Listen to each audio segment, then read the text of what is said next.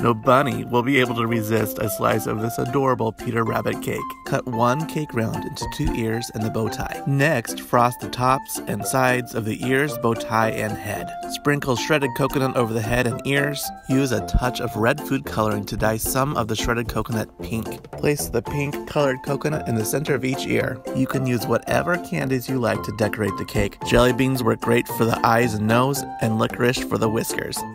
You can also use candies of your choice to decorate the bow tie, like hard shell chocolate covered candies like M&Ms, and then finish it off with some fun sprinkles. The finished result is a cute, adorable, and eye-catching Peter Rabbit cake.